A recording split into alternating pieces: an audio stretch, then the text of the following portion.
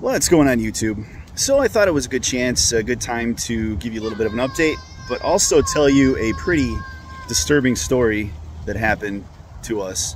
I think it's finally funny. It almost caused a divorce, but it's all good now. But this you'll like this, especially Ginger. I think Ginger would like this because she's handy and probably will know what I'm talking about. But first, with the update, we're in the campsite, kind of like I mentioned. Here's our kind of my situation here. We're kind of halfway between Tampa and Orlando, so you know the hurricane just came through here. Weather's beautiful now, but we had to basically cinch up the camper really quick, and we stayed at a Disney hotel because we didn't want to get blown away. Makes sense, right? But here's the story. So as I was cinching up the camper, I read somewhere that if you fill up the water tanks, then it weighs it down and it decreases the chance of flipping, right? So let's talk a little bit about these water tanks so you understand what happened. Basically, you got three water tanks, right? You got a gray water and a black water, right?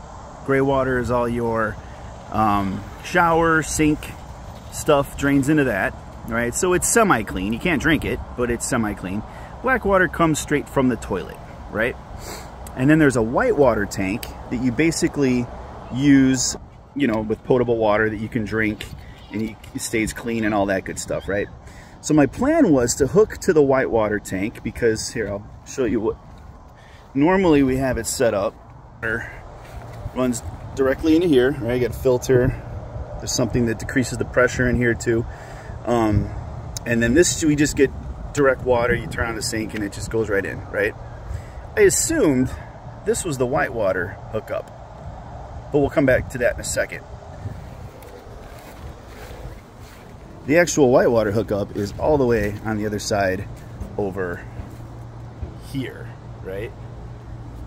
Makes total sense, right? But no, I thought it was here. And of course, I don't like to read things, so I didn't read this little cautionary thing. So I hooked the water over to here, turned it on. I started running sink water to fill up the gray water tank too. Then, after a little bit of time, the wife says, wow, it kind of smells like sewage in here. What's going on? So, I'm like, well, maybe we'll drop a tablet in the toilet just to kind of kill the smell before we leave.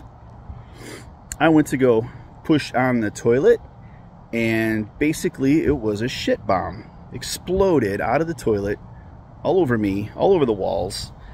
Ceiling, shower curtain, everything that was in there was basically destroyed. So even though we were ready to cinch up the camper, get out of here in record time, that took another 2 hours to clean up, thanks to my amazing wife, who, yeah, like I said, it didn't go very well in the beginning.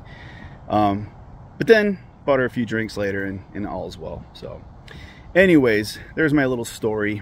So don't do that. Oh, let me explain what this was. So this is basically a black, you basically, when you want to clean out the poop tank, right, you hook to this and you let it run. But of course this has to be open so that it drains straight out. Well, I had it closed because you normally keep it closed. So don't do that. Okay, very important. So anyhow, I'll throw a couple pictures of the house where it's at. The walls are up and stuff. So probably January or February we'll be in the house. I'll be back to full complement again, doing more videos and things. I downloaded a few apps, so maybe we can do something on here while I'm in the camper. So either way, everybody, please be safe, healthy, and be nice to each other.